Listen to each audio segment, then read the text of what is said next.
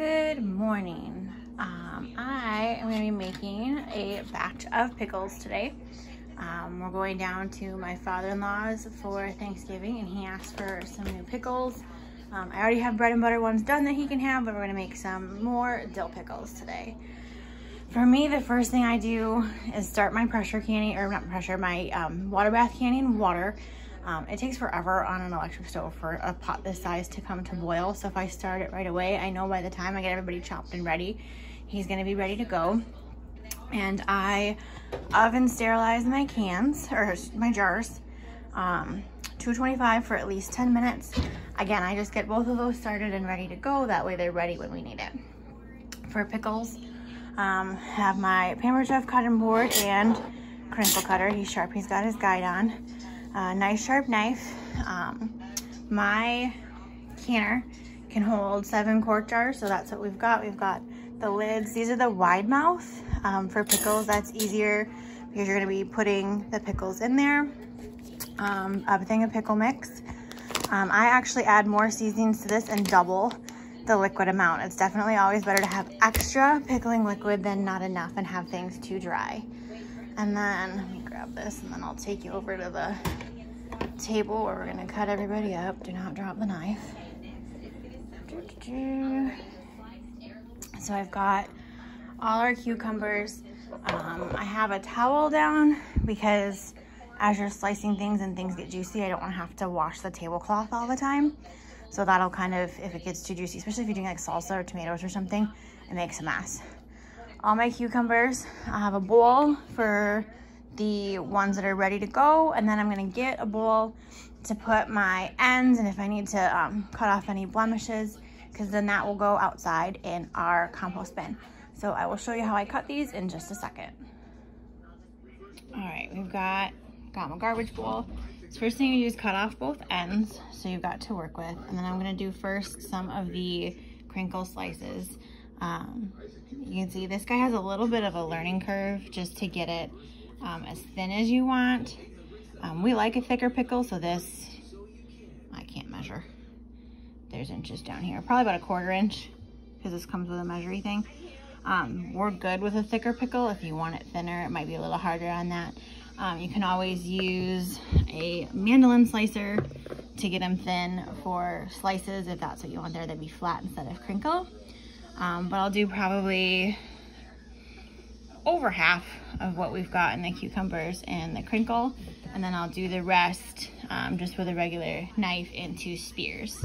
And then I put them in, I'll show you when we get that far, mixed in the jar. I'll put the spears on the bottom and then the crinkles on the top, so you get both shapes and sizes in one jar. So I'm gonna sit and do this for probably about another hour. Not that long, but a good amount of time to get all of these sliced up and ready to go. All right, I'm almost done slicing. I have a whole lot of spears and then even more of the slices. But I'm just gonna show you how I cut. If I can do this with one hand. So for these ones, since they're so long, I'll cut them in half, one-handed, and then cut them in half this way, and then turn it into 4. So this 8 slices is from 1/2 of this. So like half, and then split them this way. These fit really nice in the jar because they're triangle. They compact really well when you're putting them in the bottom of the jar. And then they're just like a good size for a good pickle. He's a good spear. I'm gonna do probably one of these spears, and then all the rest I'll put in the slices to do those. You can see they're a little bit different sizes. That's fine, they'll still pickle up the same. Like I said, with the with this slicer, because you have to kind of do it in a chop quick to get through the skin. They're not gonna be all, I mean, they're fairly consistent. But you can see compared to like this guy's a lot thicker. Sometimes if I miss and get it too thick, I'll take my trusty utility knife and cut it in half. And then I am just personally not comfortable using this at like the end So once I get to the end of each one, then I'll just use the knife to cut into standard flat slices, just because I probably have an irrational fear of cutting my fingers off. But that's where we are now. I can hear the water in the canner making noise. I can all but guarantee it's not boiling yet. But then we're gonna, once we get these last ones cut, we'll make our brine with the vinegar, water, and the spices. So that will be what we're doing next. So my canner is almost boiling. I've got the seasonings all in the pan, and I almost doubled the amount of liquid that's in the recipe. Got my spears and slices. I'm gonna take my jars out of the oven, and you want to touch the inside as little as possible because you want as little of the germs on there as possible. Obviously you're gonna have to touch it a little bit because you're stuffing the cucumbers in there, but you want to do as little as you can. And I've got my lid starting to boil in the back. We missed a couple steps just because I'm filming this myself and I can't do two hands. So you have the brine here going, that's where my lids were. So you can see I have the spears in the bottom and slices on the top. So how I do it is I'll take a jar out, pack it, get it as full as you can. You want as little airspace as possible.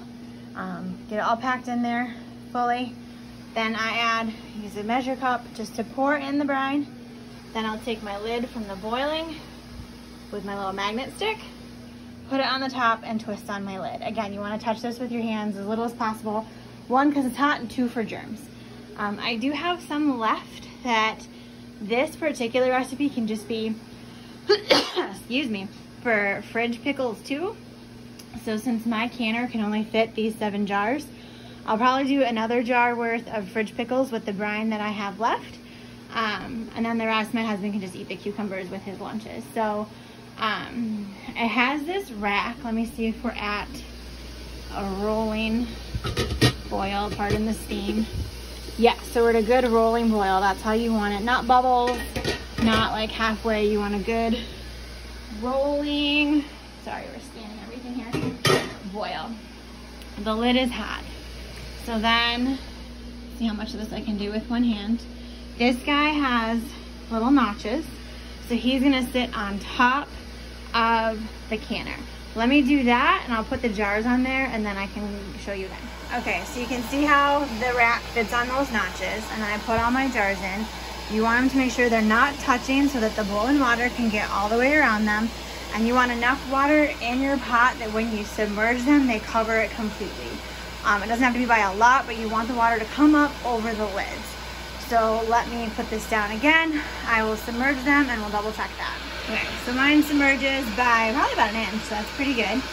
And then we're gonna let that, we're gonna cover it, we're gonna let it come up, and then I will check how long it processes for in my recipe book. I wanna say it's like 20 minutes, but let's check. Quart jars, 15 minutes, and then let stand for 5. So now that this is processing, we're gonna set a timer for 15 minutes. And then when that's done, we'll use my silicone hot mitts to pick it up out of the water, and then just let it sit for 5 minutes before we transfer it back to the towel to let it rest and let the things pop. I'm gonna use the rest of those cucumbers and some brine for a fridge pickle jar, and then we'll be back when this is done processing. All right, we have done our processing time and our sitting time. So when you get a canning kit, you get this, the magnet thing I threw on the floor, but then also one of these guys. Then we're gonna carefully take these out. I like to tip the water off the top and then place them on the towel. You're gonna let these sit, generally speaking, overnight. I woke up crazy early today, so it's only not even 10 o'clock yet. So I might be able to put these away after dinner, but we'll see. But what you'll need to do is after they sit out, like I said, either overnight or 24 hours or however long, this little button, you want to make sure that he is, see if they're all, they might already be down. That's hot. Make sure they're down. That's what means that the heat created enough suction to make this seal, and that's what actually is like the canning process, is making sure that that is safe. And then I will show you hopefully, if I remember, how I check to make sure it's a good seal. If they don't seal, that's okay. It doesn't mean it's bad right now. It just means it's not shelf stable. So it means you can't like store it for months like you could if it's sealed. If it's not sealed, so it's not shelf stable, that just means that one goes in the fridge and you eat that one first, and the rest of them that are sealed, that's what you'll put in the fridge. This is a messy process, and it's hot. I mean, it is a nice day. Yes, it's November, but it is almost 70 degrees out. But this is a giant mass of boiling water. The brine is boiling water. And then the oven was on for the sterilizing of the jars. So overall, this is one that's a lovely thing to do in the winter when you can crack the window and get that cool air in, or you can do like I'm doing, and I'm in shorts and a tank top, home alone, so hi kitten. But yeah, that is how we'll do pickles. And like I said, if I remember, I'll tell you in case I forget. So once these cool, they're sitting, or tomorrow morning, I will unscrew the lid piece. First I'll make sure all the buttons are down, but then unscrew this. Don't pull hard, but kind of run my finger up to see if I can pop the actual lid off of the ring. Obviously, if it pops off, it wasn't sealed correctly, so that one would go in the fridge, but other than that, it should be good.